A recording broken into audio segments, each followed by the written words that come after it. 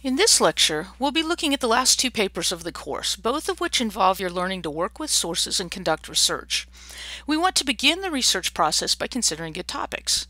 In an earlier video, you got the great advice to pick something you're interested in. The TED website is one place many of my students have found viable and interesting topics for this type of paper, so that's where I'm sending you to begin your research.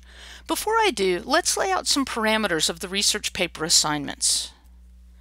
You'll be conducting three major assignments as part of your research project.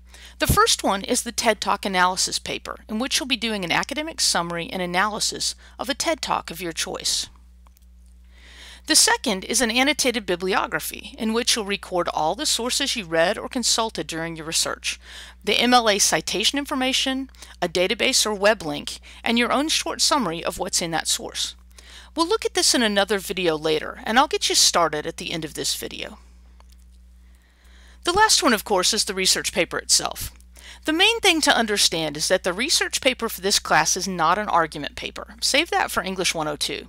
You're not trying to persuade someone to agree with you on your position about an issue like abortion or gun control or climate change or income inequality. You're also not allowed to use a paper you previously submitted in another high school or college class. You're starting from scratch and going through this process to learn how to do it successfully later.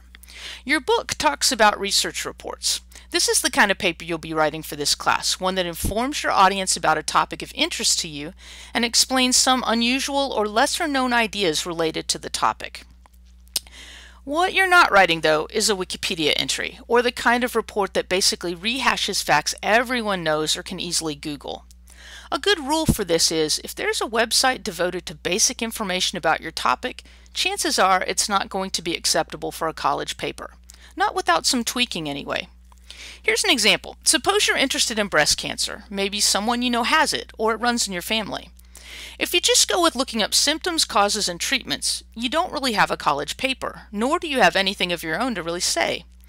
All of this information is on, yes, Wikipedia, or on any other number of general info websites. However, if you dig deeper into this topic, maybe you'll run into something that's a little off the beaten path. New treatments, scientific studies that shed surprising light on the disease's origins, ways survivors cope, how different charities raise money for research. Here's where the TED site can really help you. Looking for answers about side questions like these might lead you to a more focused and interesting and appropriate topic for a paper. You could also interview people diagnosed with the disease who have some relevant experience, say with support groups, or how the disease has changed their relationship with their friends and families.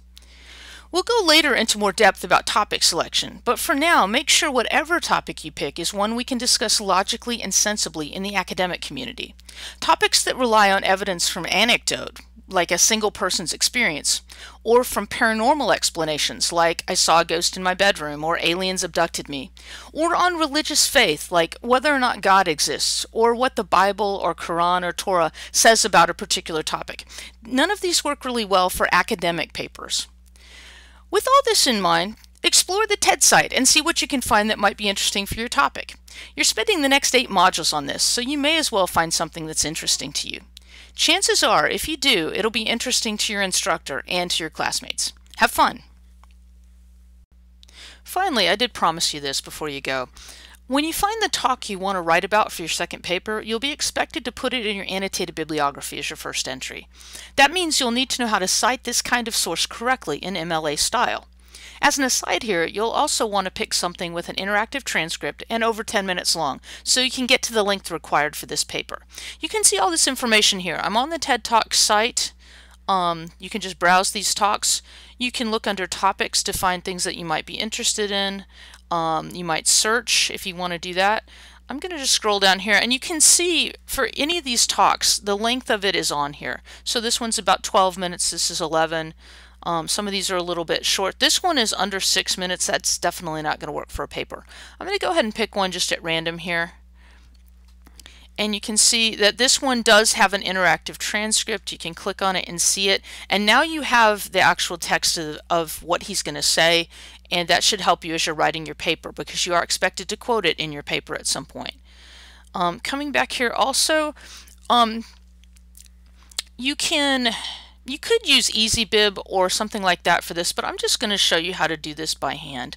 So I'm going to go to my mail, and in Office 365, if you click these boxes up here at the top, you can see all the different apps you have. I'm going to go into Word Online, and as it happens, I have an annotated bibliography that I kind of a sample one. And so I'm going to open it up here for you. Whenever you go back into these, you do need to remember that you have to edit the document. If you just try to type over here, it's not going to work. You can edit in Word if you have it on your machine, or you can just edit it in Word Online. I'm going to go ahead and do that. So I'm opening it up here. This is my bibliography. I've got it titled Annotated Bibliography. I've got it double spaced. This is basically the sort of format for this kind of a source. You've got the last name of the speaker, comma, first name, period.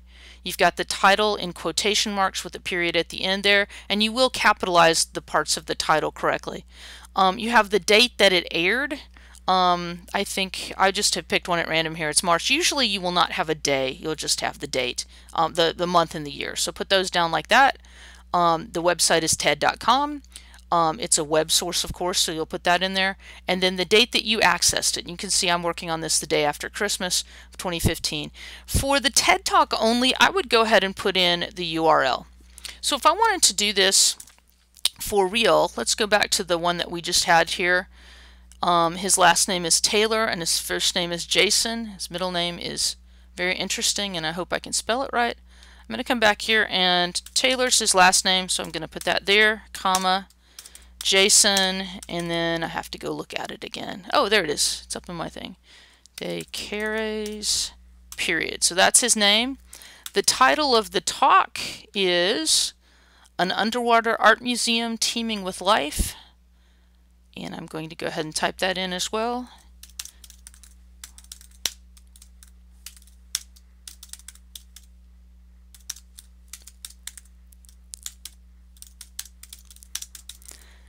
Period, quotation mark. You notice the only thing, oh, I need to capitalize underwater. The only thing that I haven't capitalized here is the word with, because it's a preposition, it's really short. We usually don't capitalize those. But everything else is capitalized. What else do I need here? I need the date. It tells me this was filmed in October of 2015, so I'm going to go ahead and grab that. OCT, period, 2015. I don't have a day, and I don't worry about that. This was on the TED.com site, period. Period's basically after everything. It's a web source, and it's the 26th of December, 2015, period. The other thing that I will, and then the other thing you would want to do is put the URL in angle brackets. So I'm going to go back over and get that. To get the URL, you just go to the website, go up here in the address bar, click it, and you can Control-C, or on a Mac it would be Command-C, and that will copy everything that's there in blue for you. Go back over here. Control-V or Command-V on a Mac will paste it. So there I go. And I'm going to take out the transcript stuff, so all it is the Teeming with Life bit. I'm going to end it right there and put a period. Now, when you get to the place where you want to put this in an actual Works Cited page, the last step for you is going to be to highlight this and change it to hanging indent. And you do that by going to up here to paragraph, to line spacing, click it, go to line spacing options, and you see one of the options you have here is special. Right now it says none, but if I change this, I can change it to hanging. I'm going to do that, click OK, and now you see everything jumps over on the first line. This is one of the things that you have to do for a Works Cited page to make it be correct. I hope this has been helpful, and please let your instructor know if you have any questions. Thanks very much for watching.